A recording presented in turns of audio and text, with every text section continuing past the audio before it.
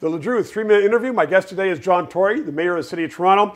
And it's been quite this winter and spring. The city has opened up. We're in George. The patio is open. What do you see as your vision for the future of the city? Because everything has changed. Patios, restaurants, TTC.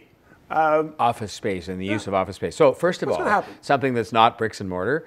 I think we found new ways to care for each other and partnerships between the private sector, the non-profit sector, and individual people. Look after the elderly, using technology, food security issues, using the libraries to deliver food to people in the community. So I think those changes will stay permanently. You mentioned nursing homes and retirement homes. There's going to be a greater focus on making sure that they are safe. There's going to be a gigantic change there. I don't know what it's going to be, but whatever we know is that that system is broken and needs to be fixed. Then you go on to the workplace.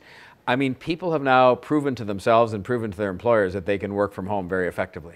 So why won't people continue to do that, especially people who like doing it and employers who don't mind it, and the employers in turn will be able to rent less space, and so that's going to make a big difference to the office building business. What are you going to do is when all owners of the office buildings come to you and say, we're going to get new investors to come to Toronto, new investors in tech, new investors in all kinds of businesses to fill them up. It's not a problem. There's a lot of demand for office space in Toronto.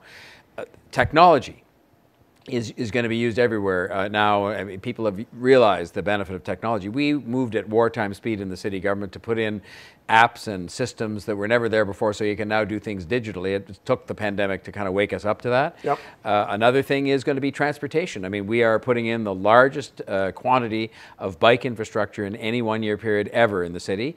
It's going to be there now to stay, and there's going to be many more transportation options for people. So I think you could just go on and on talking about things that will change permanently because of the pandemic. And do you see those changes as being positive? Some don't. I mean, as we say, I can't think of one. I can't think of one that I have seen happen that isn't a positive, when you boil it down.